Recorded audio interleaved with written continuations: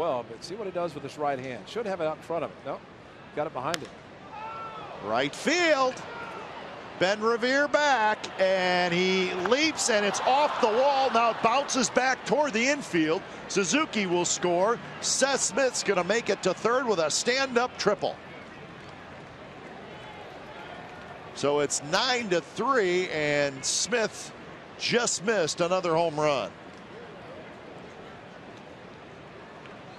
Well, a play by Ben Revere. He had no chance. You've got to know if the ball's up on the wall. He went to the wall, so once he went back and the ball was so far up, no chance to catch it, and no way for the center fielder to come to back him up. Watch how this ball hits way above, actually, the overhang. And he jumped up, and instead of playing the ball off the wall, he had to run after it. That allows